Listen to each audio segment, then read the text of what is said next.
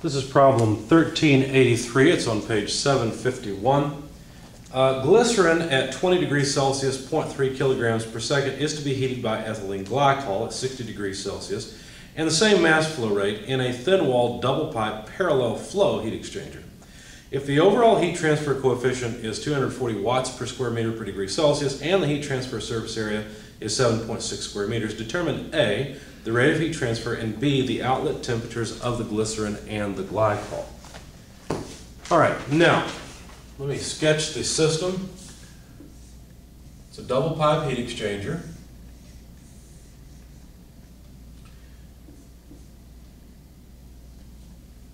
So there's a pipe concentric with a shell essentially. And ethylene glycol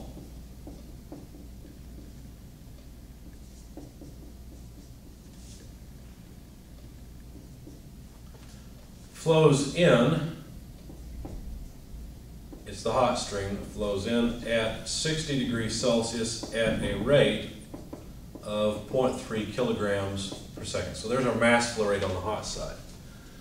Now, I unfortunately have taken up space, but hopefully you get the idea here. There's another fluid that flows in. It's glycerin. That flows in at a temperature of the cold stream in of 20 degrees Celsius with a mass flow rate on the cold side of the same 0.3 kilograms per second. And the heat capacity on the cold side was given as 2.4 kilojoules per kilogram per degree Celsius. Now the heat capacity on the hot side was given as 2.5 kilojoules per kilogram per degree Celsius. They did not tell us in the problem statement the temperature of the hot stream coming out or the temperature of the cold stream coming out. Neither of these were given. They did tell us properties of the heat exchanger. Basically, they told us the size of the heat exchanger. The overall heat transfer coefficient is 240 watts per square meter per degree Celsius. The heat transfer surface area is 7.6 square meters. Now, we cannot use the log mean temperature difference method to solve this problem because we don't have the exiting temperatures. We also do not know the overall heat transfer rate, right? We don't know that. There's no way to get it, in fact, in this problem. So what do we have to do? Well, we have to use the effectiveness number of transfer units method to solve this problem. That's our only option. So our solution is that the heat transfer rate will be equal to the effectiveness multiplied by the maximum heat transfer rate. Now, the maximum heat transfer rate is something we can get at already. It's the minimum capacity rate multiplied by the temperature of the hot stream. Let's do it this way. Temperature of the hot stream coming in, subscript I, there we go, less the temperature of the cold stream coming in. Okay, it's supposed to be an I there. So we should find out what the minimum capacity rate is. So let's calculate the capacity rate on the hot side and on the cold side. Now, since the mass flow rate is the same, it's pretty obvious that whichever one has the lower heat capacity is going to be the minimum capacity rate. So it's pretty obvious that the cold stream side is going to end up being the minimum capacity rate. But let's calculate it. On the cold stream side, I guess I should show you what I'm plugging in. We need the mass flow rate on the cold stream multiplied by the heat capacity on the cold stream side. So that's 0.3 kilograms per second multiplied by the heat capacity of 2.4 kilojoules per kilogram per degree Celsius. So the kilograms go away. And the capacity rate on the cold side comes out to 0.72 kilojoules per second per degree Celsius. On the hot stream side, the mass flow rate times the heat capacity is, again, 0.3 kilograms per second, but now times 2.5 kilojoules per kilogram per degree Celsius. Of course, the kilograms go away again. We'll have the same units, but this is 0.75 kilojoules per second per degree Celsius. So this one's the minimum, right? That's C min, and here is C max. So now we know what goes in here. We know the temperatures. I won't bother plugging them in on the board. I don't see a whole lot of value in that. But if you take 0.72 multiplied by the temperature difference between 60 and 20, in other words by 40, then you find that the maximum heat transfer rate is 28.8 kilowatts. So there's the maximum. That's not the actual heat transfer rate. The actual heat transfer rate will be less than that. So to get the actual heat transfer rate, we need to know the effectiveness. So how can we find the effectiveness? Well, this is where the effectiveness number of transfer units method really shines. If you go to page 792, you'll see that there are equations to give you the effectiveness in terms of the number of transfer units and the capacity ratio. We don't have either one of those things. What are those? Well, the capacity ratio is just C min over C max. Now, it's pretty obvious that it's going to be pretty close to 1. But let's go ahead and calculate it. It turns out that it's 0.96 when you plug these two these two capacity rates into the ratio equation here. It's a non-dimensional thing. It's, as I said, close to 1. The number of transfer units we can also calculate because that's just UA over C min. So U, the overall heat transfer coefficient, was given as 240 watts per square meter per degree Celsius. A, the area, was given as 7.6 square meters, so those two cancel. The minimum capacity rate is 0.72 kilojoules per second per degree Celsius. So let's see, degrees Celsius go away, but what about the watts and the kilojoules per second? Well, a kilojoule per second is a kilowatt, so these two don't work together, right? We've got to add a conversion factor. So let's see, there's 1,000 watts per every 1 kilowatt. A kilowatt is a kilojoule per second. That goes away now. The watts cancel and everything is okay. So the number of transfer units comes out to 2.5333. And again, this is dimensionless.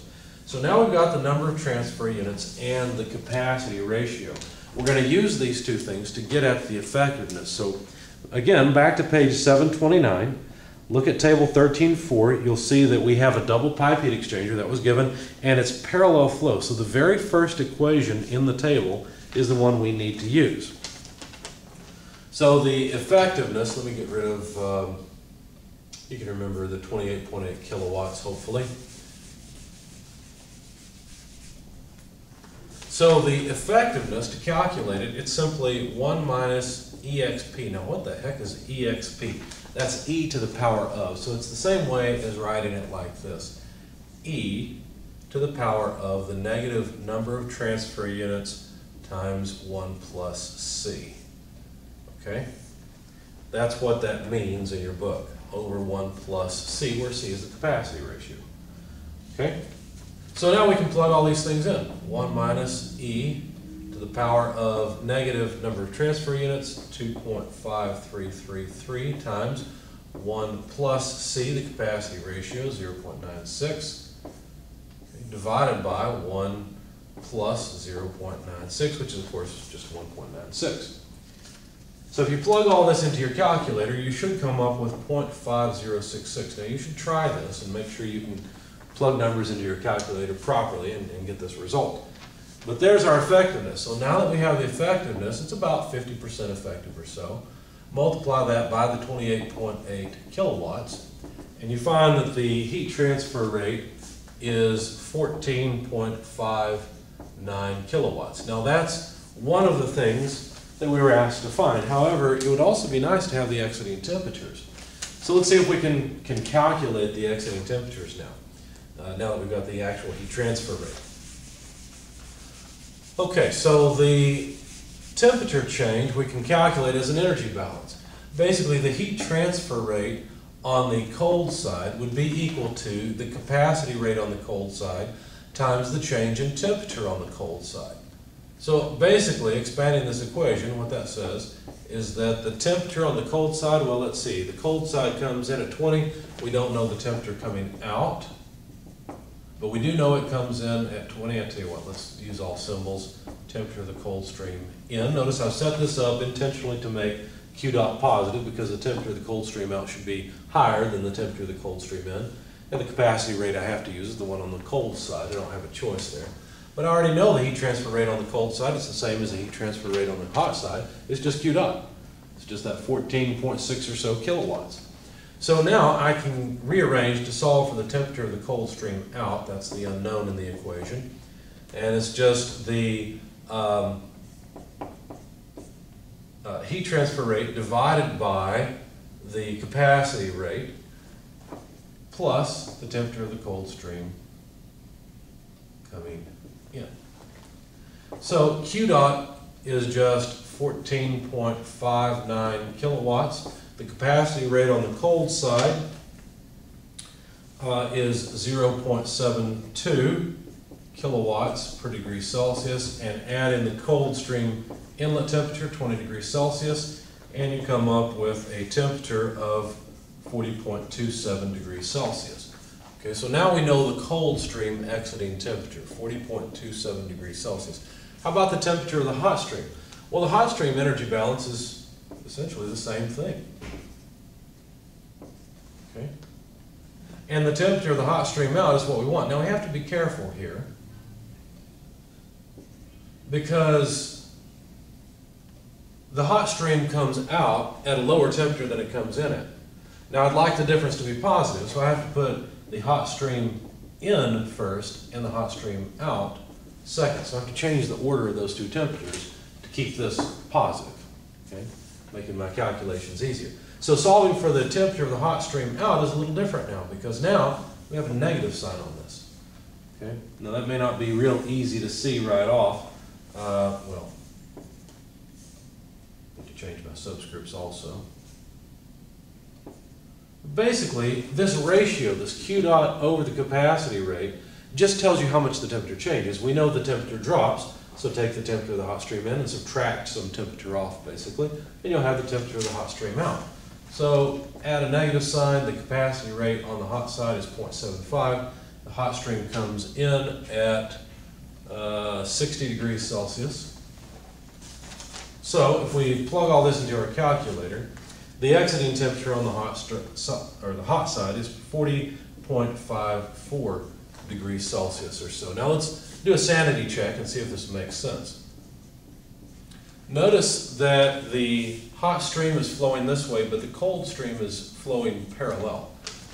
Now notice that the hot stream comes out at a slightly higher temperature than the cold stream. That makes sense. It would be impossible for the cold stream to come out at a higher temperature than the hot stream, because this is a parallel flow heat exchanger. Now if we set it up in countercurrent, we might be able to do a better job, and I would challenge you to solve this problem assuming that you could set up the heat exchanger in counterflow and see what happens. How do the outlet temperatures change? What occurs? What is the result?